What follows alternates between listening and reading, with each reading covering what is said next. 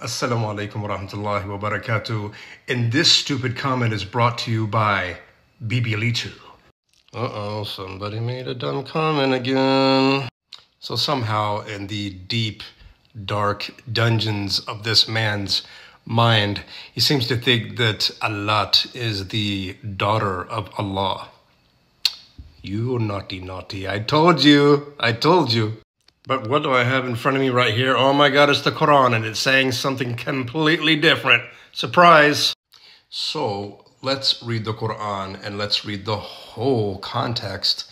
Something that a lot of Christians don't do, even when it comes to their own Bible. Here we go. Bismillah. Now, have you considered the idols of Lat and Uzza, and the third one, Manat, as well? Do you prefer to have sons while you attribute to him daughters? Then this is truly a biased distribution. These idols are mere names that you and your forefathers have made up. A practice Allah has never authorized. They follow nothing but inherited assumptions and whatever their souls desire, although true guidance has already come to them from their Lord. Ouch. Ouch.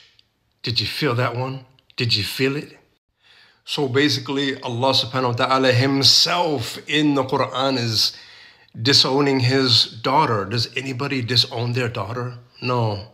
And Allah is saying that he didn't authorize this for people to say it, and that it was the pagan Arabs that made it up, not him. ¿Tú sabes qué, Bibilito? Tú sabes nada. You see, Allah has no partner. Allah has no daughters. Allah has no sons. Allah doesn't need. قُلْ هُوَ اللَّهُ أَحَدٌ اللَّهُ الصَّمَدُ لَمْ يَلِدْ وَلَمْ يُولَدْ وَلَمْ يَكُنْ لَهُ كُفُوًا أَحَدٌ. Bibilitu, you are the weakest link. Goodbye.